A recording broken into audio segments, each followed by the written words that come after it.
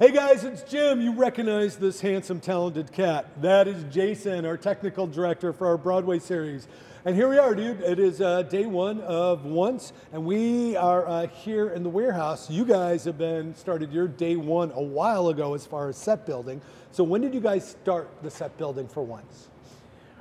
We started construction for Once about a week before Cabaret opened. Wow. So and you started January, construction February. then, but you were working with Jeff, the set designer, probably long before then, right? Yeah, our first conversation about Once was August or September.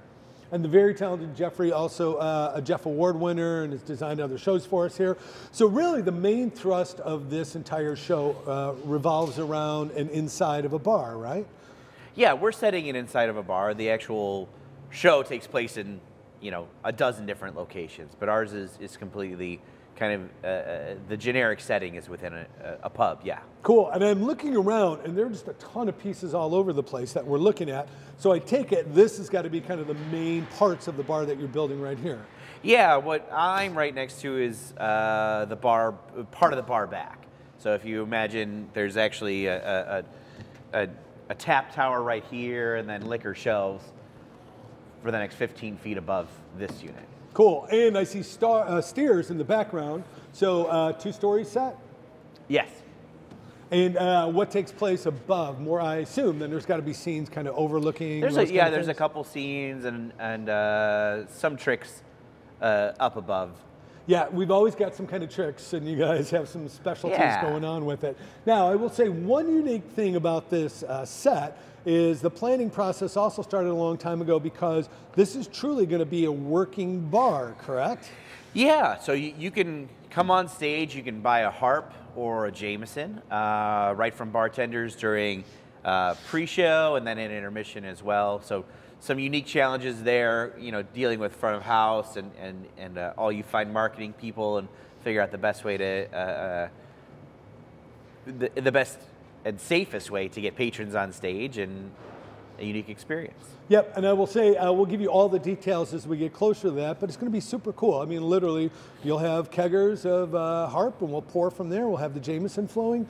So when you're working on something like this, we open up on the 25th of April, correct?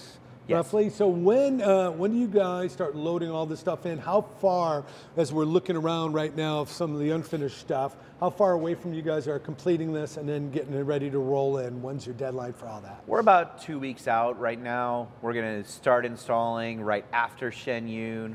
So I think that's done April 8th. We're going to come in right on their tail end. So they're out of there around 11:30 at night. Then we'll go straight through for the next 30 hours or so to kick everything off, with hopefully having everything installed for Jay Leno to perform in front of it April 12th, 13th, yeah, I forgot whatever about that. that Jay's is. going to be playing on the set as well. Yeah. So when you guys are working on a bar and you're working with Jeff, he gives you the drawings. You guys ever run into situations where Jeff goes, look, we want to do this, this, and this, and then realistically, when you've got to implement what he's trying to do, you just go, look, that's not going to work. We need to find a happy compromise. Yeah, we're always going back and forth with budget. You know, a lot of times it's something simple that we can just change a simple material and save a lot of money. For this one, there was a very specific textured plexiglass that we were originally looking at for the set, and it was going to be pretty outrageous, and we switched actually to shower doors. And once we started getting shower doors, we were able to save about $8,000 immediately. So in other words, you and your family are showering without shower doors until the end of Once, and then you get them back again. That's exactly it. The entire shop staff gave it up. There are no shower doors till June 3rd. Nice. You know. Now, I will say, as we were walking through the shop, you know, obviously you guys do a lot of the welding and stuff yourself in here. There was this big thing that we're going to show off camera right now, and that is, it looks like a giant hair dryer, but what exactly is this thing? It's a welding fume extractor. They, the shop guys actually call it Snuffy, for Snuffleupagus. Ah. And it sucks up all the fumes while he's welding, so you can be 3 feet away from the weld and not be inhaling any of the noxious fumes.